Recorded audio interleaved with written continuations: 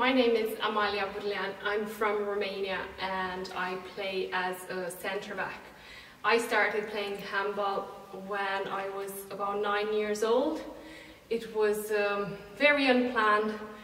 A handball coach came to our school and just pointed out a few kids that she would like to have in her team, and that's how it all started. And from that I played for about 10 years, and then because I guess all the adolescence problem made me kind of stop and just think more about other aspects of life and no sport.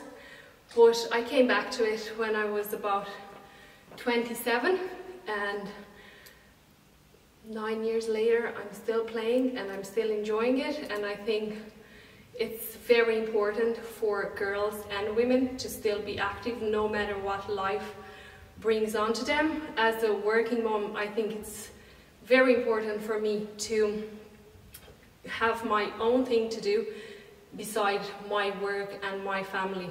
So this is my me time and I enjoy every moment of it. Sports is for women, handball is for women, handball is for all.